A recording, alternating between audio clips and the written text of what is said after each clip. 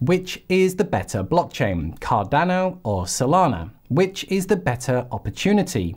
Which one will ultimately make investors the most money? Well, that is the topic of this video. So far this year, Cardano is up over 900% and Solana's gone up over 13,000%. So both has had crazy growth in 2021. At the time of this recording, Cardano and Solana are neck and neck in the top 10 and they keep swapping positions every week or so. Hopefully by the end of this video, you will understand both protocols better and can make a more informed decision when it comes to investing. And as I find it a bit annoying when a presenter finishes saying both are equal, I will reveal if I had to choose which one it would be. So in this video, we'll be looking at a snapshot overview for each, including the key metrics, then something really important, the use cases, what is going on with the protocols right now. I'll cover the main pros and cons, and then we'll finish with a summary and my thoughts on each.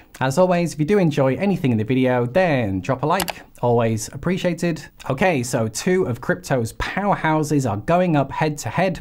Is there a superior chain? Is there a clear winner? Ready? Let's do this.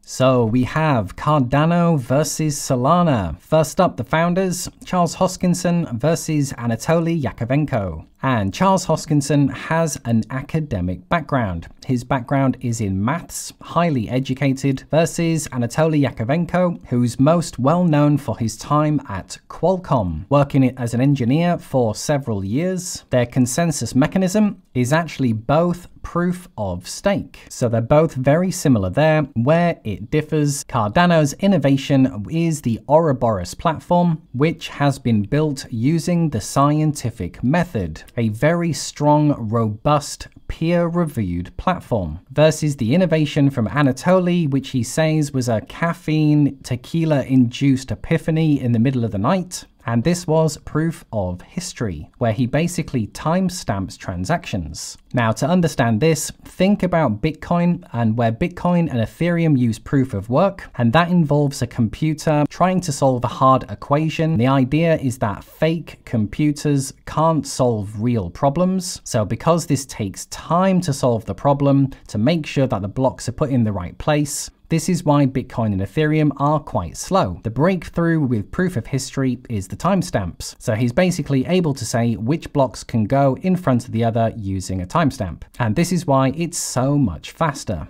Next, Cardano's launched their smart contract functionality back in August, and this was about 5 years in the making. Solana did their soft launch February last year, and they still classify themselves being in beta.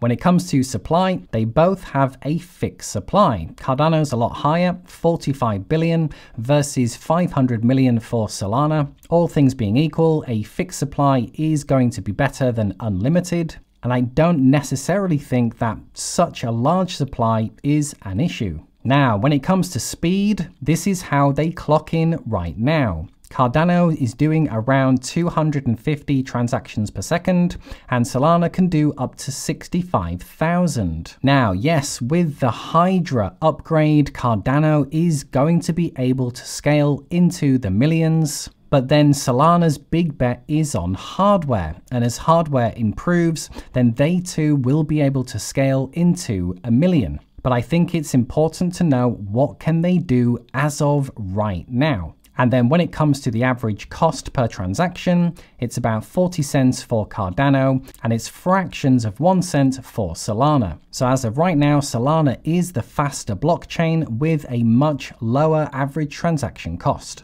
So on paper right now, Solana's key metrics to me do look stronger. Solana as of right now has crazy fast and cheap transactions, which is what most people have been asking for. But the big question is, well, what about the next 5 years? I assume that's what many of you want to know. Well, another key thing to look for is what is actually happening with the adoption and growth of the networks. What are the biggest use cases going on right now for both protocols, and what are their biggest projects? Well, I've pulled together a couple of clips from each company so you can hear from the horse's mouth the latest updates and what's going on with each company. So let's start with Cardano, and this was their own summary from their big conference that happened this year. Let's take a look at just a few. The collaboration between IOG and a quant focuses on verifying identities and authenticating documents for fraud protection. The ultimate aim? To open up finance and power a real FI experience along with the Thaler Prism, input-outputs decentralized identity platform. This will ensure that Cardano stays on top of the evolving global regulatory environment while giving everyone access to decentralized finance. DeFi done better. One of the most exciting partnerships announced at the summit brings together Dish Network and Boost Mobile. This collaboration aims to use the blockchain to unlock value for Dish Network's 11 million TV subscribers and 9 million wireless users, while bringing decentralized identity into the mainstream. At the end of the summit on the stage at Laramie, Wyoming, Charles Hoskinson brought on a special surprise guest. Along with Coty CEO Shahaf Bar-Geffen, they announced that Coty would be the official issuer of JED, a new stablecoin for Cardano. Input-Output Global sees a decentralized future with entrepreneurs from Africa leading the way. That's why we were thrilled to announce a $6 million fund to support entrepreneurs based on the continent looking to build on Cardano. Now, decentralized finance relies on the ability to access accurate and dynamic information in a secure way. We announced a new strategic collaboration with Chainlink Labs to add additional support for developers building smart contracts for Cardano DeFi applications. Access to real-world databases will be supplied through Chainlink's decentralized Oracle networks, which enable smart contracts execution around datasets such as cryptocurrency rates, election results, weather, and more. Another important partnership we announced, but one you may have missed, was with Oasis Pro. We're joining forces to target the bond issuance market. The point is to create a new trading system which uses decentralization to allow citizens of developing countries to participate in primary bond markets. Oasis Pro already facilitates digital cash for securities transactions, and the addition of the Cardano blockchain will help remove middlemen while cutting fees. On the enterprise side, we announced a partnership with luxury spirits brand Straight Brands, implementing a Thaler scan for tamper-proof software which can record and store data securely and instantly verify the origins of its products throughout the supply chain. It's set to deliver 4 million bottles before the end of 2022, which should be more than enough to celebrate. We also saw announcements on the NFT side from the Cardano Foundation with leading esports player Rival, a sustainability venture committed to planting 1 million trees with Veritree, and Emergo's Ken Kodama announced a new $100 million venture fund for building on Cardano. So lots of great projects going on behind the scenes with Cardano, from digital identity to their new stablecoin, JED. Okay, next up we have Solana, and there was a conference that happened just last week, and they too gave a summary update of what's going on with Solana. Take a look. And it has done a ton of transactions. So a bunch of those are votes, and that's by design, but a bunch of those are non-votes. They're now application transactions. If you actually look at things like Chain Crunch, there's about 700 TPS of just people using the network. I think that's more than everyone else combined at this point. The ecosystem has been exploding, and it's been truly beautiful to watch. And this is what it looked like in March, October, this is what it looked like, and everyone that I know that's trying to keep track of this ecosystem growth is starting to just give up and just focus on summary metrics and just watch it unfold, you know. Phantom has been an incredible UX effort to make that initial onboarding of the browser wallet experience as slick and seamless and easy as possible. And it's just onboarded users so quickly. They actually just, I think, you know, maybe 48 hours before Breakpoint started, crossed over 1 million wallet extension installs. And NFTs are a thing on Solana. You know, really only started in maybe June. You know, Metaplex is kind of the centerpiece of it. 2.2 million NFTs. You know, it's around $1 billion of NFT market cap on Solana. Audius is another, you know, incredible growth story. We first, you know, talked to Raniel and the Audius team when they had, I think, 45,000, you know, waitlist people, and they've just been growing like a weed. They've kind of saturated the electronic dance music space. It's decentralized Spotify, for anyone that that isn't familiar. And another, beautiful story, right? Users are sick of having their music taken down on all these platforms, having DRM rights expire and the music goes away. Solana devs, this is like the heart and soul.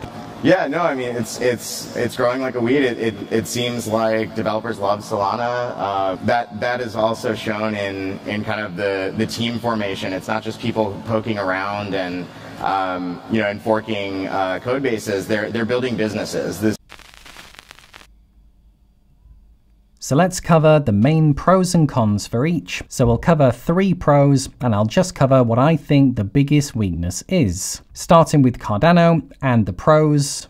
First is it's a really strong, robust, peer-reviewed, solid platform that's taken years in the making and very well thought out. Number 2, Cardano does have a very strong community of investors. And you'll notice as well, whenever there is a downturn, Cardano's price seems to be very resilient. The price doesn't go as far down when compared to things like Solana. And number 3, I do think there is a lot of potential with Cardano. And it's really interesting to see how it flourishes over the coming years. And I would say the biggest weakness of Cardano for me, I do find it quite slow moving. So it took over 5 years to get the smart contract functionality live. And when it comes to the projects and developments, I personally wish that they could move faster, as cryptocurrency is a lightning fast market. And I don't want Cardano to get left behind.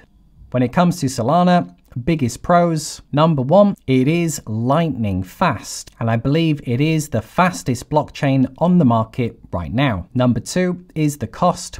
You can't deny it's fractions of a penny, making it one of the cheapest transaction costs on the market as well.